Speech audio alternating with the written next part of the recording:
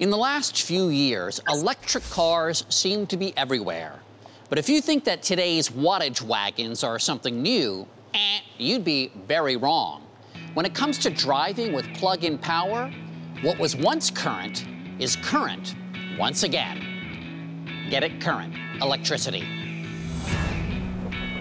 Today, you can buy a car in any size, shape, and color you want. You can even choose how it's powered, with gas or electricity or both. And guess what?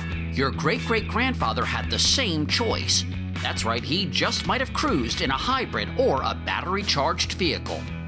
The Henry Ford's Matt Anderson took me on a tour of the museum's unique collection of vintage electric cars. These days, everybody's talking about the electric car. How new is this idea? Well, believe it or not, the electric car's been around for more than 100 years.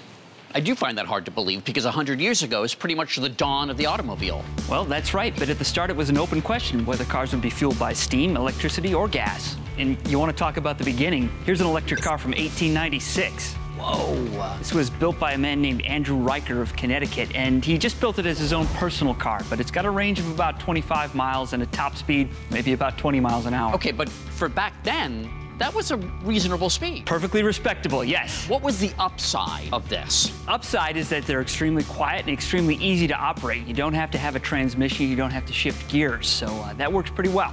The downside, of course, is the limited range and the heavy weight of the batteries. They had battery rechargers back then? They did. The electric car was a big deal then. In fact, in 1900, they sold more electric cars than they did gas, so for a while, the infrastructure was all there.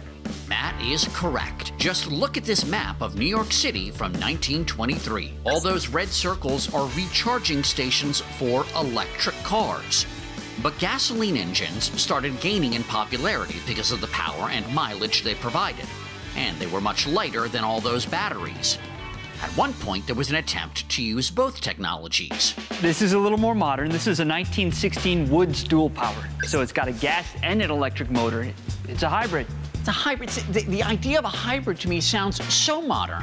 It does, but here we are almost 100 years earlier, and it does a lot of the same things. You drive this car on the battery to get started. You get to about 15, 20 miles an hour. You cut in the gas engine, and then that works to charge your batteries. Unfortunately, it was the right car at the wrong time, and Woods was out of business within a couple of years. That's because gasoline won the power battle, and automakers built cars with only gas engines pretty much until the oil crisis of 1973. This ain't pretty. No, this is a car built for a very specific purpose. It's called a COMUTA-CAR, which says what it is.